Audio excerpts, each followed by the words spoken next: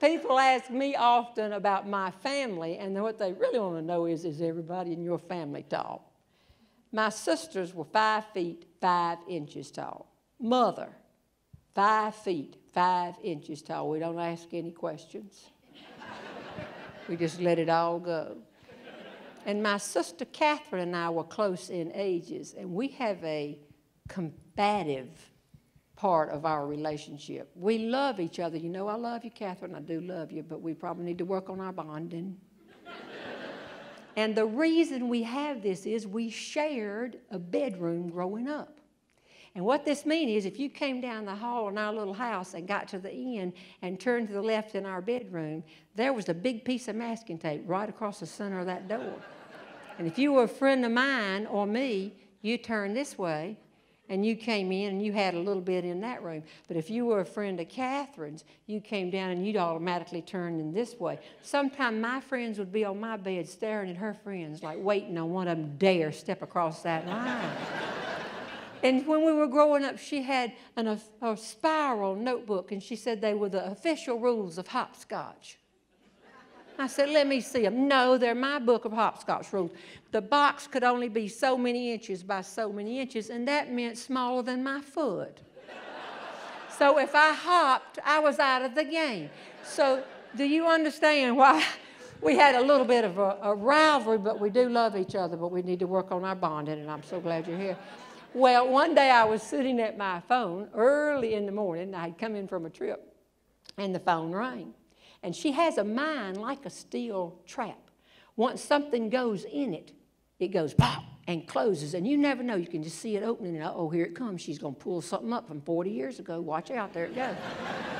And so as we were sitting there, the phone rang, and I picked it up. And Catherine said, I'm going to be in and out all day today. When are you going to come on down here with my birthday present? I had totally forgotten her birthday. And it was a big birthday. It was what we call in our family an ugly 0 birthday. I believe it was Andy Taylor in the greatest television show that's ever been produced, the Andy Griffith Show, who said, oh, of course, quoting someone else, what a tangled web we weave when first we practice to deceive. I said, Catherine, I got your gift right here in my lap. I'm wrapping it up right now. I was wondering, though, if you would like to go with me to hear me speak at a banquet tonight. I'm speaking at the Habitat for Humanity banquet here in town. There was a long pause. I thought she'd hung up.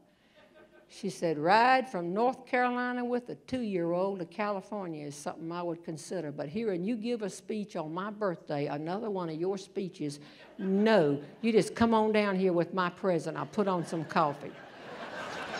And I hung it up, and I started looking around my office for something I could give her, just anything that, you know, when you speak, you get a lot of nice things, trays, trophies, a calculator, things, that they always have on there something like Alabama Plumbers, National Funeral Directory Association. And I didn't see anything that would jump off and say, I'm not monogrammed, Catherine would love me. And then it dawned on me. I had the perfect thing. Didn't even have to leave the house. I would give Catherine one of her big dinner plates in her good china. Not her everyday china. Not that stuff you got at the grocery store when you went 49,000 weeks in a row. This was the good china. And I had a plate of her china because we all have the same china patterns. All 3 daughters. This was Mother's idea. All 3 of you should have the same china pattern. So if you want to have a formal sit-down dinner party for 36 people in your home, the tables will be gorgeous. And then, of course, Mother realized now, if I got 36 people at my house, there is a catering barbecue truck in the driveway, a stack of paper plates right there where they're throwing that barbecue down. So I got the plate out, and I thought, this is perfect. How smart of me to remember that. And just when I looked at the plate, ooh, a pang of consciousness hit me. And I thought, I can't do this. This is a big birthday. This is just a plate. I can save this for another year. I need to give her something much, much bigger because of the cashmere sweater incident. One time in high school, when we were in high school, she left early and was supposed to take me to school, but she didn't take me, and I had to walk. So before I walked down that hall, went into my bedroom, stood on my side, and deliberately stepped to her side, got out her only cashmere sweater, put it on, and wore it to high school all day. I am much bigger. I spent the day tugging at her cashmere sweater. And to this day, we can be together at Christmas, and that little steel trap mind of hers starts opening up. And she'll say, I didn't have a thing to wear today. You know, my cashmere sweater's still stretched all out of shape. And it's been 50 years since this happened. So I put the sweater on and I wore it, and so standing there with it, I thought, this is not good enough. And in front of my eyes was my solution. I would give her the big dinner platter in my good china. Now, let me just ask the women in here. What would the good dinner platter have cost all those years ago? $100? Easily $100. And by now, it'd be worth $200, I know. So here I was going to give her my good platter for $200, but I didn't have a choice. I had to get down there.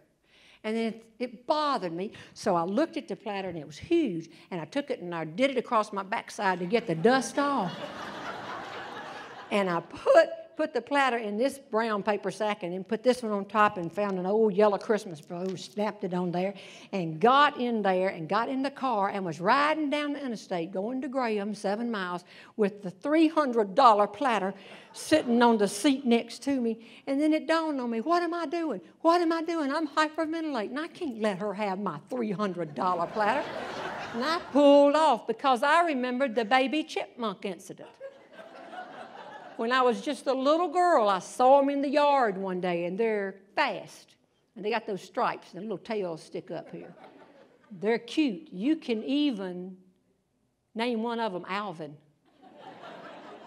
Give him a couple of backup chips, and they can sing Christmas time. And y'all don't know that one. How about I got friends in low place? But let me just tell you something. Chipmunks are rodents. I don't care what you do, how you dress them up, put them in movies, they're rodents. But that day, running around in the yard, I said, Catherine, I want to catch a chipmunk. And it was those sister's head. You could just see her thinking, and she kind of shifted her weight, even at like 7 or 8, and said to me, you can't ever catch them. But if you want to see them, they swim around in the toilet bowl at night. When it's hot, they can hold their breath, and they come up the pipes into the toilet. Their mother can't come, she's too big. They just come by themselves. And after they swim around a while and they're cool, they hold their breath and they swim, go back down again. I said, nuh-uh. If you don't believe me, you go in there one night in the dark and sit down. You'll find out. Later, I said, Catherine, you told me that. And she said, I remember telling it, but didn't I tell you it wasn't true? I said, no, you never told me it wasn't true. For 2 weeks, I was terrified to go in there. And then one night, I had Daddy, he'd gotten at a convention, a yardstick had Tractor and Supply Company written on it. And I was over here trying to lift the lid to see if they were in there. 2 weeks I had done this, and Mama came up and said, what are you doing? And I said, I'm looking to see if there's any baby chipmunks in the toilet. She turned right around and said, Catherine? So I'm sitting here on the side of the road, and I don't want to give her the platter. And then it dawns on me, I don't have a choice. I had lied. I had told her I had a gift. I had to get down there with something. So I pulled back on the interstate with my $400 platter and went to Graham. And when I got out of the car, she's waiting at the door. And I went up and I said, here, I'm going to give you this. Now, I want to get one thing straight, Catherine. I put more money in your gift this year. But it's a big gift, and I wanted something you wanted, and I think you can pass it on down to your daughters. And you know we have a new star in the state of North Carolina. Y'all know who he is? He's from Garner, North Carolina. Who is he? Scotty McCrary. And one of the songs he sang in the American Idol competition was, Gone, Gone, Gone. That's the way I felt. I gave her that gift and walked out of there. Gone, Gone, Gone was my $500 platter. She went around and she sat down and I got a cup of coffee and I heard her rip the bag. And the first and only thing she really said when I was in the kitchen was, how many times have you used this yellow bow? And I said, doesn't matter, it's what's inside that counts. And when I came around the corner to her den, she had the platter in her lap and she looked up at me. And I'll tell you what, if you've ever sprung for something that you think's big and you don't know whether you ought to do it or not, when I saw the expression on her face, I knew I had done the right thing. She said, where did you get this? Our pattern is discontinued.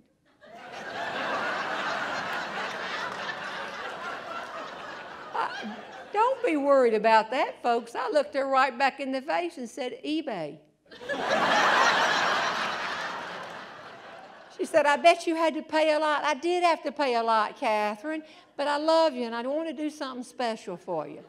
And right at that time, I saw that little smile, the same little smile I saw when she said, if you want to see the baby chipmunks. She smiled and she said, that's interesting. You might as well pull another one of my sweaters over a baby elephant. What? She flipped that big platter over and pointed to a piece of masking tape with a name on it and said, this is my platter.